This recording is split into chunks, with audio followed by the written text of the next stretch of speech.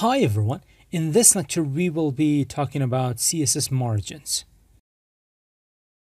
Now before diving into this lecture I have to show you the box model. So we will be working with the box model, so I'm going to grab this section. There we go. Here is our box model. I'm going to bring it up. I'm going to zoom it in so we understand what margins are. So margins are the space around any element which are beyond the borders. So inside the borders we have padding, beyond the borders we have margins. There we go. So the content, we have section H1 and P, paragraph element, which we have been talking about a lot. So let's create our section. Let's select it. Now we do have margins for every specific site. So margin top, this is going to specify the top distance. So if I provide it 15 pixels, let's save that. Is it connected? Oh, that is the this is same. Let's save that. Didn't I save it? So select this section. Where is the section? We are really zoomed in. So I'm going to bring this, zoom it a little bit out. We don't need this much real estate in VS Code, but we do need it in the browser. I think this is better. So let's bring this up. So you can see that we have 15 pixels, which is like, I think light brown color. I'm not really sure. On the top, we have 15 pixels.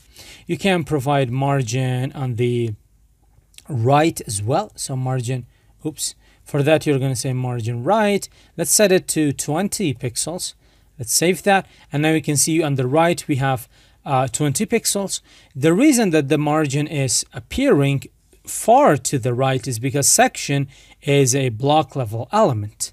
That's why it is taking everything, all the space in front of it, even though it doesn't need it. That's why margin appears right outside the content. So when it is block, the content is going to take up the entire space in front of it. So margin says, okay, it has taken all the space. I should appear right after this, the content's size. That's why it appears there. We can say margin bottom. Let's set it to 25 pixels. And you can see we have margin bottom 25 pixels. And finally, we can have margin left 30 pixels. And you can see we have margin left 30 pixels. So this is a representation of the box model. Now, instead of writing all these margins separately, there is a shorthand as well. So I'm going to say section margin. Now within this, the first value and the order, I gave you the order. The order is going to be like this. So we have top. So the first value is going to be top. I'm going to set it to 15 pixels, just 15 pixels.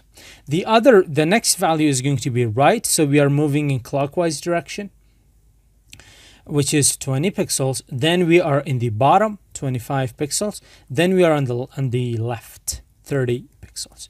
So let's save it. Everything works the same way. So we have 15, 20, 25, and 30.